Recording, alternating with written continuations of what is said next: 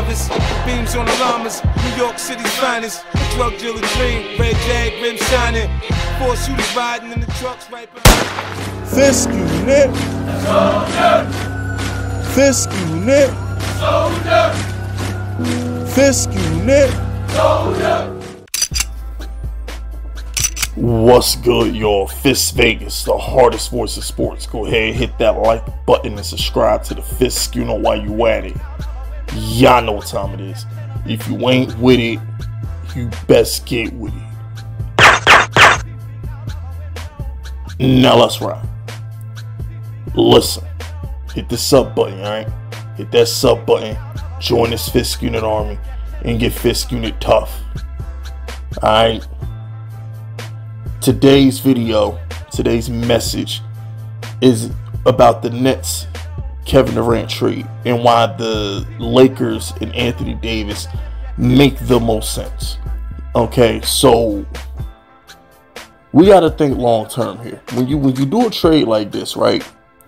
You got to say, how am I going to maximize value and how can I still maintain competitiveness while I maximize that value?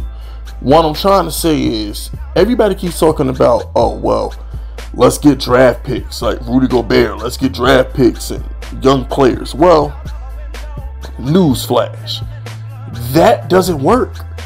Because if you send Kevin Durant to Phoenix and they give you 4 draft, let's say Phoenix gives you 3 first-round picks, right?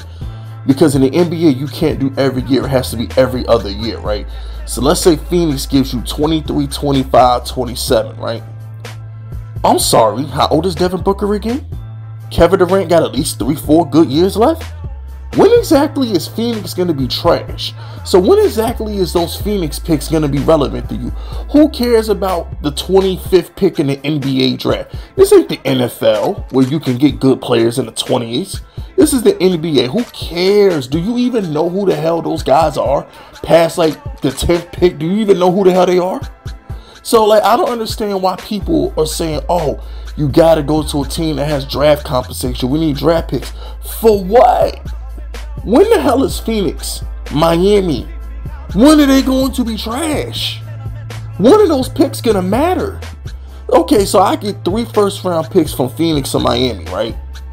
I'm sorry, Kevin Durant, Jimmy Butler, they're going to be nice as fuck for the next 4 years. Phoenix might win a title within the next couple years. So the picks ain't going to matter. And then DeAndre Ayton, he's not good. Why do you want him? You can't compete with DeAndre Ayton. They can't give you Bam Adebayo in Miami. So what, you going to complete with Gabe Vincent and Tyler Hero and the corpse of Kyle Lowry? No. You are the Brooklyn Nets. You don't have picks for the next 3 seasons because you spent all that on James Harden. You have Ben Simmons. You have Kyrie Irving or Russell Westbrook, whatever. You can't afford to bottom out. We can agree on that. There's no incentive for the Nets to bottom out because they don't have picks. So, the most logical trade is Anthony Davis and the Lakers 2027-29 picks. That makes the most sense because at that point, you're getting another top 5 player. You're going to compete with Anthony Davis, Ben Simmons, and Russell Westbrook or Kyrie Irving. You will compete with that, okay? 5 years from now, LeBron will be retired. KD will be retired. And Kyrie can't win shit by himself anyway if he did. Kyrie ain't never make a playoffs by himself. Never. He got multiple #1 overall picks in Cleveland and Boston. He was always hurt. That was Tatum and Brown. And in the Nets, he quit. The year Kevin Durant was rehabbing his ankle, Kyrie quit. He's never won anything by himself. So the Lakers are guaranteed to be trash in 2027. That's why they don't want to give you the pick. That's why the Lakers don't want to get rid of Russell Westbrook because they know they're going to be trash in 2027. So why it makes no sense that you wouldn't call the Lakers, say, give us Anthony Davis, give us those 2 first-round picks at the end of the 20s, and let's make a deal. I don't understand why everybody's making this complicated. The best player on the market, Anthony Davis. The most valuable draft picks are the Lakers picks 5 years from now when LeBron and KD are going to be retired. It makes all the sense in the world. I don't understand how you don't do that. Can somebody please come on my comment section and tell me why I'm bugging? Somebody tell me in my comment section and tell me why I'm not making sense right now. Because it's like, if you're Utah, I'll give you another example. So Utah got all these picks from the Timberwolves, right? The Timberwolves are going to win 50 games for the foreseeable future. How valuable are those picks? What did you accomplish? Everybody's saying, oh, the Timberwolves gave up too much for Rudy Gobert. Who the fuck cares about those picks? If you're going to be a top 5 seed in the West for the foreseeable future with Cat, Anthony Edwards, and now you got Gobert to make, like, come on, bro. This is not football. Everybody has this warped sense of reality when it comes to draft picks, like it's football. In football, draft picks matter. They matter. In the NBA, they don't fucking matter. They don't. Unless you're a sorry team. Why do you think Cleveland didn't give up that draft pick when LeBron was there in 2018? Why do you think Cleveland kept that pick? It turned into Colin Sexton. Because Cleveland knew LeBron was leaving.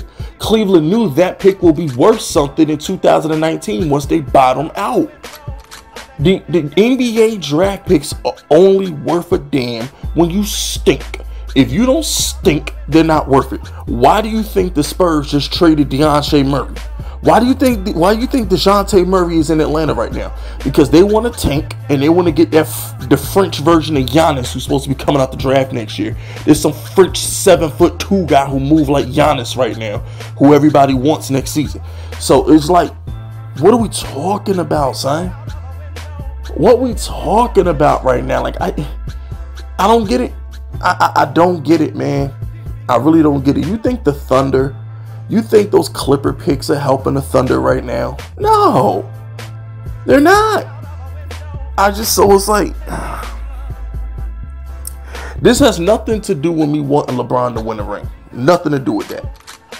I'm just speaking from a reality standpoint. If I'm a Nets fan, well, I don't want DeAndre Ayton. I don't want Tyler Hero. I want Anthony Davis. Because Anthony Davis gives me a chance to compete with Giannis. He gives me a chance to compete with Jason Tatum. And guess what? 5 years from now, when the Lakers are the worst team in basketball because KD and LeBron are retired, I'm going to get that pick. Can you imagine what the Lakers 2027 draft pick is going to be worth after LeBron and AD are retired and the Lakers win 10 games?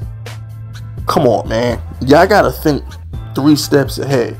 In life, you got to think 3 steps ahead, and that's what I'm doing right now. Somebody come in the comment section and tell me what I'm missing. Tell me what I'm missing. But anyway, that's it. That's all. Subscribe to the unit if you're rocking with me.